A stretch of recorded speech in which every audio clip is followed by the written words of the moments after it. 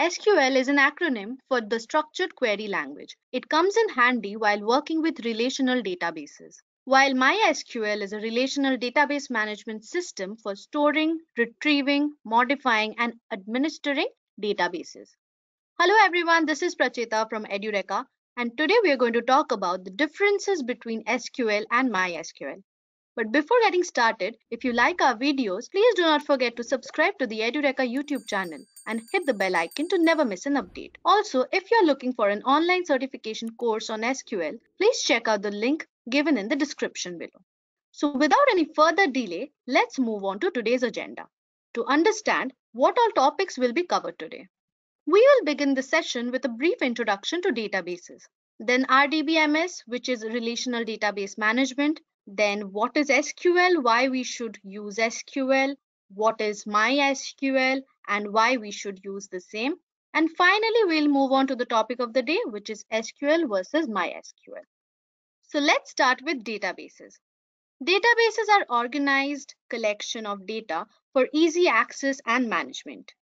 It enables us to store any form of data in vast quantities, like you organize in tables, rows, and columns. The main purpose of the database is operation and storage and managing data. Few examples of databases are MySQL, Oracle, MongoDB, SQL Server, etc. Now we'll look into the introduction to RDBMS. So RDBMS, or Relational Database Management, is a more complex database management system that lets you organize, maintain, retrieve, and register tabular databases. It is one of the most commonly used tools by data analysts and database managers. And in RDBMS, data is always stored in tables and remain accessible. Now we will discuss what is SQL. So SQL, or Structured Query Language, is the standard language for operating, managing, and accessing databases. It is owned and hosted by Microsoft. It can be used to create programs that make changes to databases, also to construct and alter database schemas.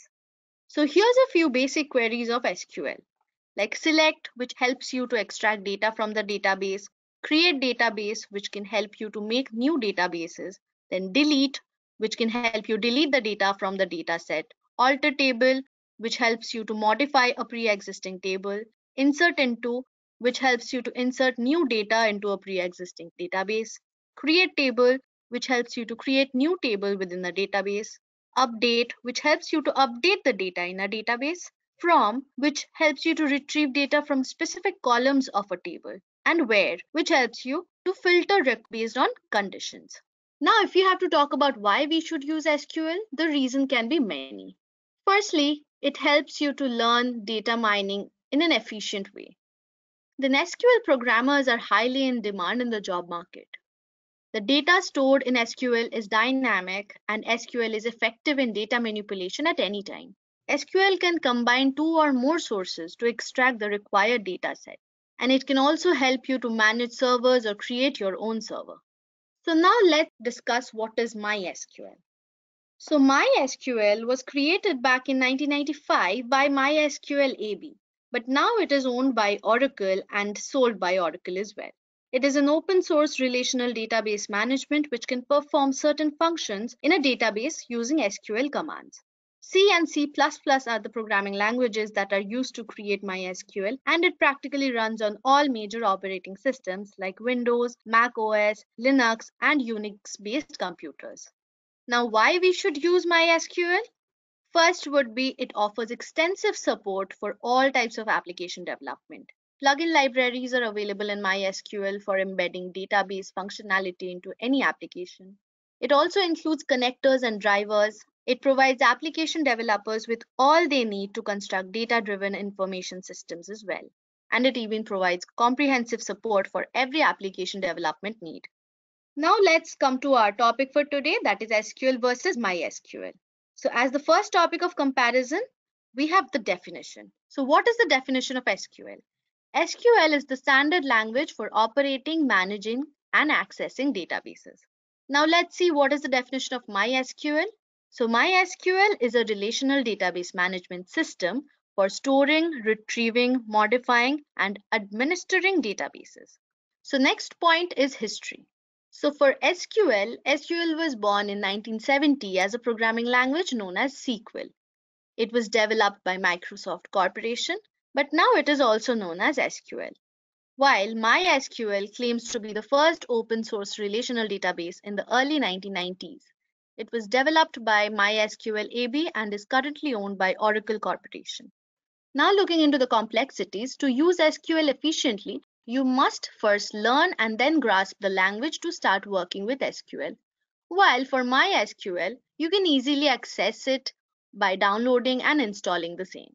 Now coming to the usage, SQL is a programming language, so it can be used by querying and operating, while MySQL allows for data manipulation, storage, modification, and deletion in a tabular format. Now the syntax or format. So SQL is a programming language as we all know now. The syntax and format are fixed, it's declarative and easy to use. It starts with the clause and ends with a semicolon. While MySQL is a software and it is not a programming language, hence it does not have any commands or any format. Now the updates.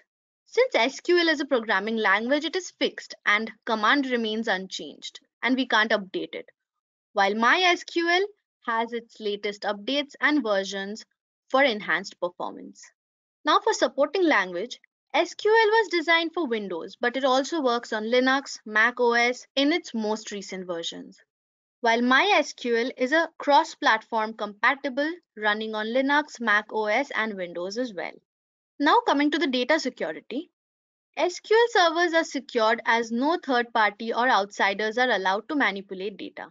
While in MySQL, it is susceptible to more security threats due to its open source nature. It gives access to data manipulation and modification to unauthorized users as well during the runtime. So that's about it for today's session. We'll meet again in our next video. And if you have any doubts or queries from this session, please let us know in the comments below. Until then, happy learning! I hope you have enjoyed listening to this video. Please be kind enough to like it, and you can comment any of your doubts and queries, and we will reply them at the earliest. Do look out for more videos in our playlist and subscribe to Edureka channel to learn more. Happy learning!